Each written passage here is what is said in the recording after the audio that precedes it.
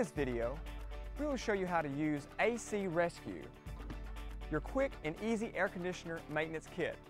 Cleaning your air conditioner regularly can lead to better performance and higher efficiency for your system. It's important before doing any maintenance or cleaning on the unit to turn the power off. Simply pull from the on position, flipping over to the off position, and sliding it back in. The first step in cleaning your AC unit is to clean the condenser using the Foam Plus foaming coil cleaner. The condenser is the unit that sits outside. If possible, remove the top and side grill of the air conditioner condenser.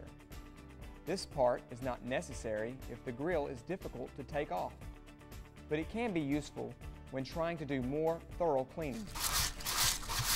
Use a vacuum or brush to remove any leaves or grass clippings that may be stuck to the condenser. Be careful not to damage the fins on the condenser because this could affect the performance of the unit. Next, spray the condenser with Foam Plus condenser cleaner and let it soak into the fins.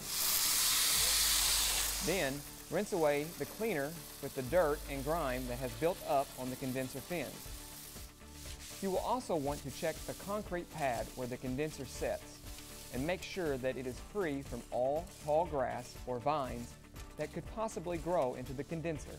Also, trim any hedges that are close to the condenser back far enough to keep extra dirt from forming inside the unit. If you remove your grills, be sure to remember to place them back on the condenser. In this step, we will show you how to clean the evaporator coil and drain pan. First, remove the access panel of the evaporator coil and air handler. Also, remove the filter to expose the coil if this is applicable to your system. Spray the evaporator coil and drain pan with Triple D No Rinse Alkaline Coil Cleaner and let it set long enough to penetrate the fins and reach the dirt and grime underneath the coil.